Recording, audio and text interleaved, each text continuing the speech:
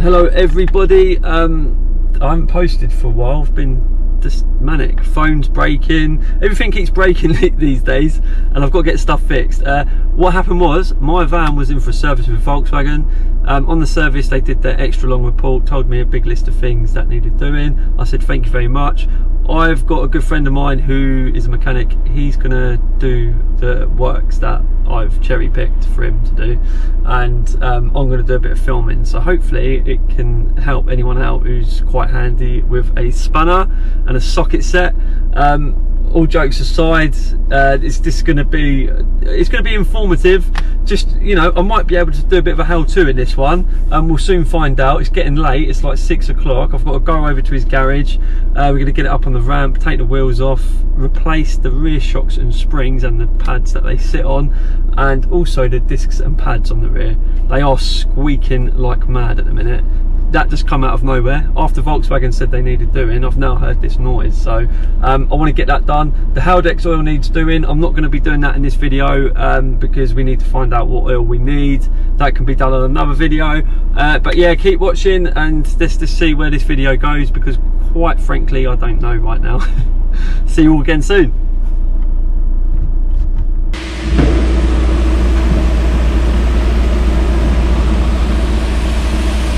Yeah, Dad, do us a favour. Yeah? Just check, when I go up on the other side, just where that other ram is, yeah, check the other side just to make sure I'm not catching the bar, because the ramp arm's going up on this one. Yeah, she's alright, she's not touching. Check the back quickly. Let me check the back. Yeah, it looks right, doesn't it, Dad? That's right. Yeah, she looks brand new, boy. Yeah, boy. I wish it'd sit that high normally. What they said the rear shocks and I think the springs have like pretty much had it. So yeah, but the springs, there's only... I don't think it's a springs, I think they said shocks. Shocks, yeah, but the springs, it's up to you. I mean, if they look alright, you might get away without replacing them. Yeah. It's up, you know, we'll have a look. Oh, what, the springs you won't need to replace? Yeah, because they not like, the only time you ever replace springs on is when they snap, but obviously... Yeah. It's not... You know, if they're not snapped or whatever. Did we put the wheel nuts on before them caps in last time? Yeah, I had to put them on last. I remember they were a nightmare, weren't they? Yeah, do you remember? I think they took longer than putting the wheels on. Them blokes were just... Because these go on like a certain way. They're like, you have to line them up. It's a bit weird. Yeah, they have like little dells or something in them, don't they? I was saying. Yeah.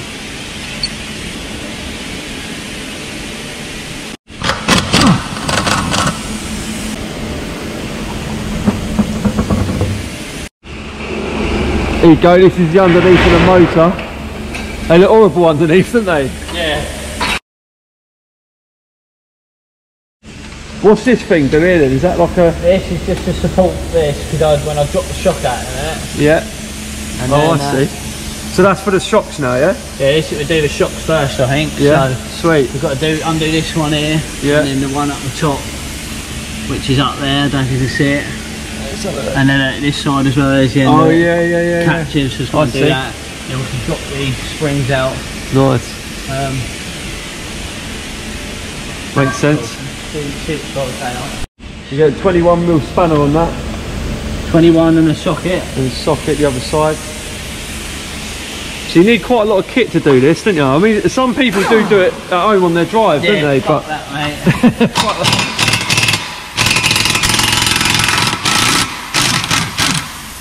So Dan, basically this is the shock, yeah, the absorber. Yeah. How do we know? How do they know if that's gone then? Is that like? It's probably a slight misting of oil around it, or was they probably wiped it off. All right, so put a bit of pressure on them, and then with this pump stand. Yeah. I see. And then that just pops out. Pops out. Dingo dango dollars, mate. That's it. There we go, we've done it. But don't make that easy, do they? Don't. I'll tell you what is more difficult as well, is because you normally wouldn't have that dry shaft there, do you know what I mean? Yeah, don't buy 4Motion. Here she comes. Bit out this way. There we go. That's what the spring sits on, look. Yeah, they've completely had it. I suppose they weren't lying when they said that.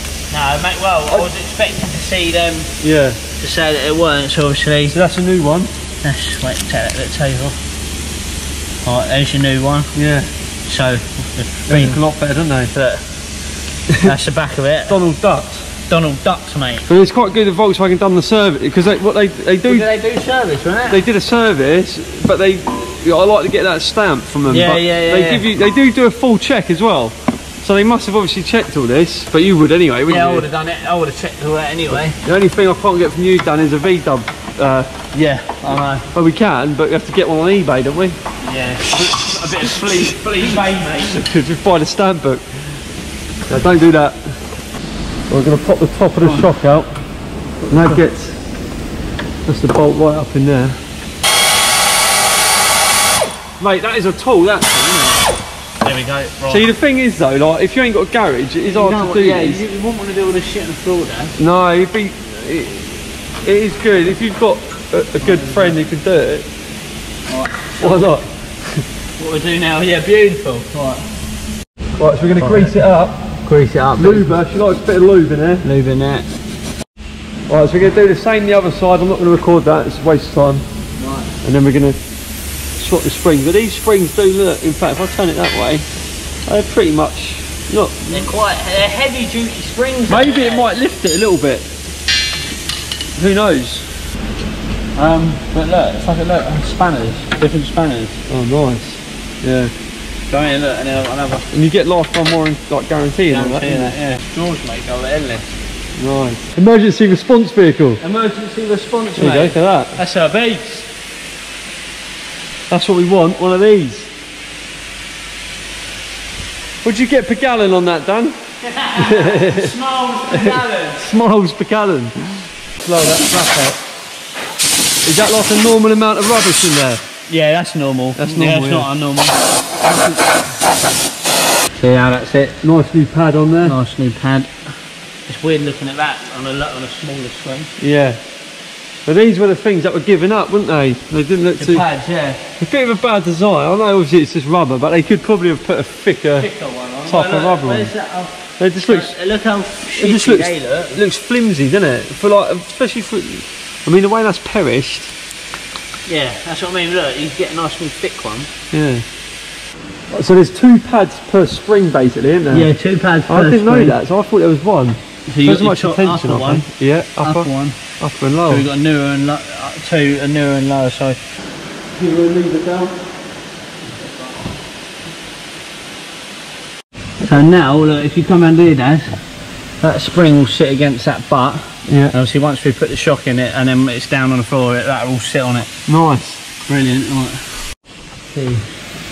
That's it, look, come up through here at the back. Yeah. You see where it's sitting against that bit of rubber? Stick the camera right up.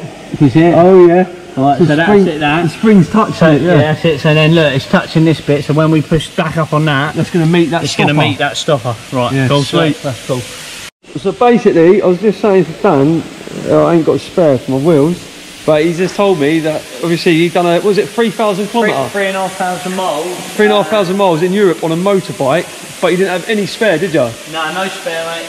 But you got to block it out. You don't worry about it.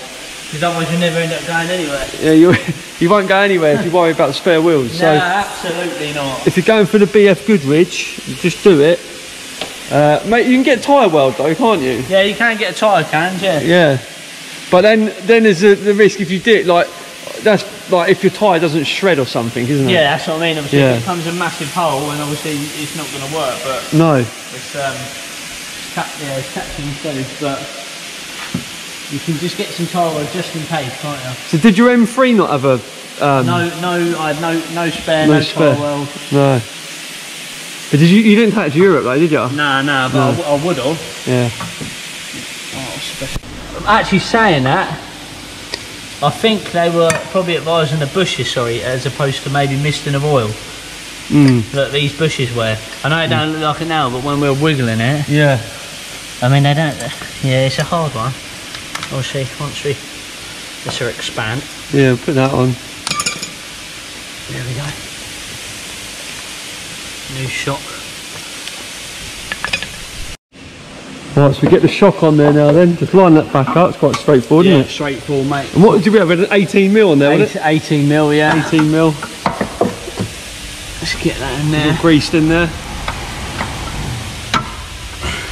And then we put the short head socket on it, didn't we? Yeah, that's the kiddie. See, I remember, I'm a qualified mechanic. I've done like half an hour now, so... that's it. Done deal, mate. Got a job. You got a job. Would you get me a job in here, Dan? Yeah. Beautiful stuff. So always start off with ratchet just in case, yeah? Yeah, always put it in finger tight and start off with a ratchet. You don't want to cross thread the bolt. Yeah. So as you can see, it's going in nicely now. Good. So we can now apply the air ratchet. Because what you probably get is these young boys going straight in with the air gun compressor. Yeah, that's it. And then threading it all. Straight in with that, damage the thread, and then it's game over, and then you've got to start. Start again, you've got to get a tap and die set, re-thread it all, buy a new van for your customer. No, that is too big. That's too big. We'll put a shorter one on there, see? Stick to me, son, you won't go wrong. Beautiful.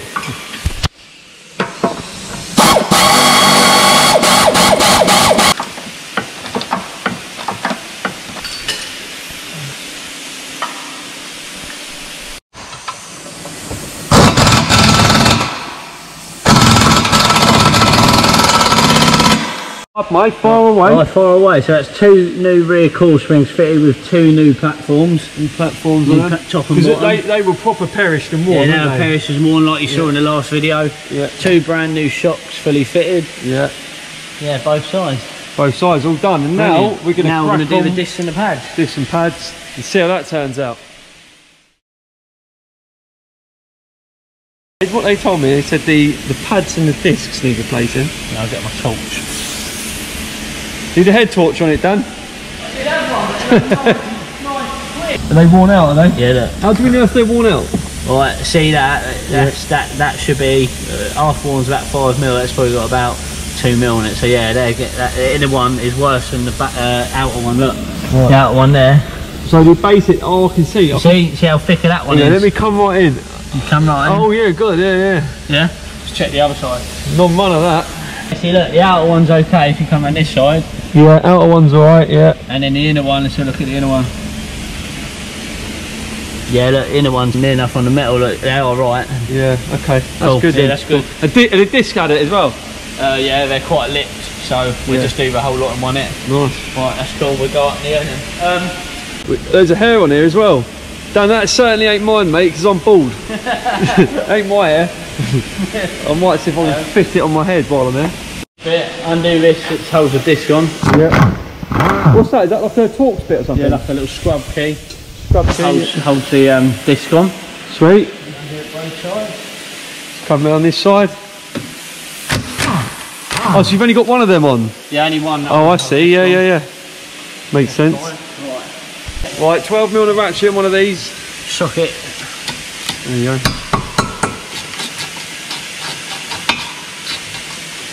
Same at the top. Same at the top. Oh, I should be able to do that with the air ratchet. Brilliant. Right. Screwdriver.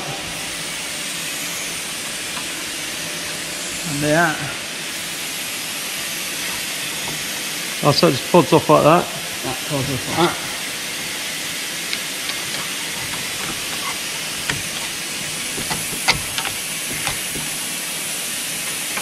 Probably should put it a bit lower on the car, but that'll be alright. Right, so that takes the caliper out of the way. Right, so look, your pad. Right. Well, she's gone, isn't she? So, what we do now is we compare, look. That's your inner one. Yeah. Look how thin that is. Yeah. That's your new one going on. Oh, wow.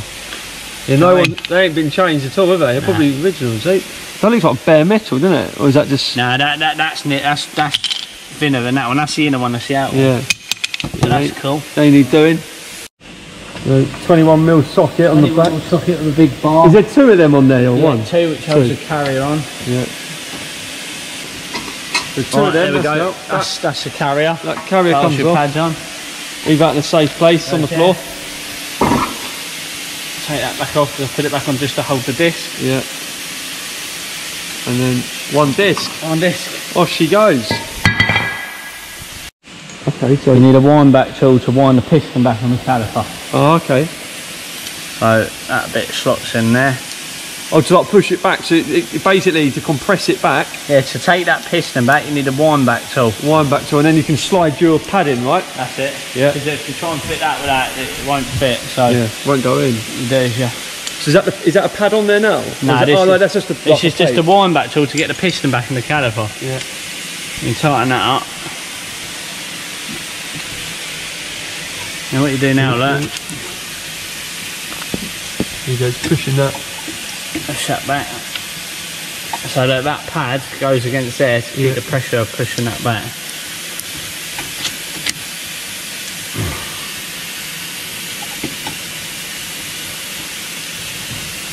Get it right back, so then you can obviously slide. I should really do it lower really, so it's a bit easier, but it is going back, so which is good. Brand new set of discs. Dinner plates. Dinner plates.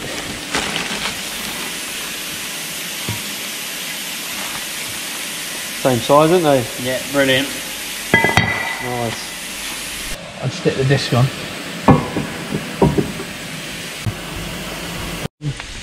Just wire brushing this up to clear all the shit out of there. Nice. Pad sit nicely in there then. Copper grease there, stick a bit on there with a bolt. Copper grease. That's it, that goes in there like, and then do this one. Oh,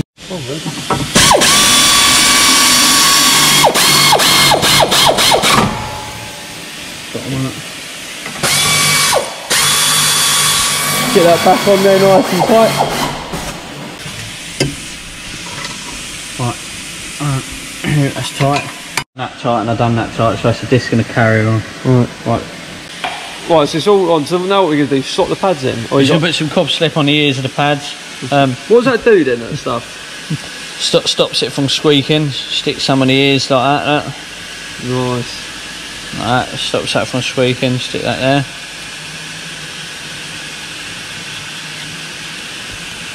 Put it there. Put it in there like that. Right, there we go. Right, stick that one in there. Stick that in there. Like that, look. Nice. Brilliant. Alright, just got to do the other one. Pads symmetrical then, both of them? What do you mean? Are they like the same pad, like both sides? Yeah, they're not sided or anything. Like they can just, yeah, so they're both exactly the same. Nice. Get this in here like that, Dan. So look, no, both pads are in there. Look. Nice, so they slot back in. And slot back in like that, brilliant, no sensor. Screws the light in this one, that just goes on. It goes over there like that. And then we'll put the two bolts back through, isn't it? Yeah, that's it. There we go, like that. Nice. Right, I think the piston tool is quite handy for that. Yeah, you can't do it without it. No, I've seen people do it with like screwdrivers and that, but it's not good. Get the right tools for the right job. Yeah, exactly.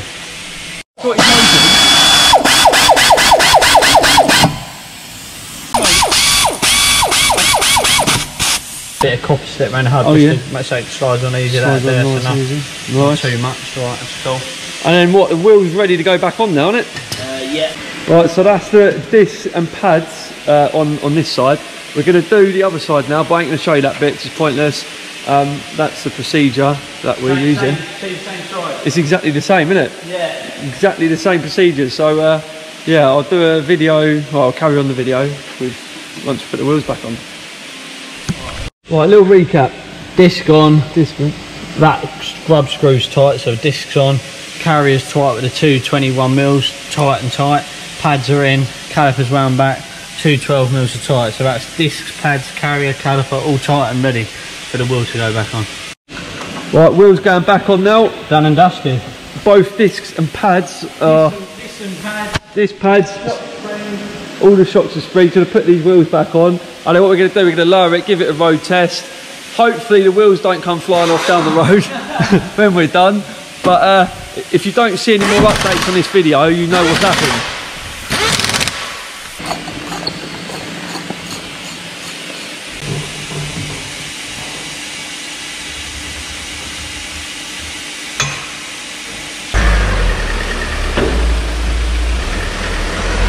Right, we've done loads of hours in here now. That's enough for today. So I'm going to leave that video here. I've shown you how I've replaced the, well, not so much me, Dan's done most of it, all of it actually. How we've done the brakes on the rear, the pads on the rear, and also the springs and shocks. My van is a T32 T5.1 4Motion. That makes a bit of a difference being that it's 4Motion and that it's a T32. Just bear that in mind. But that's it for today. See you all again soon.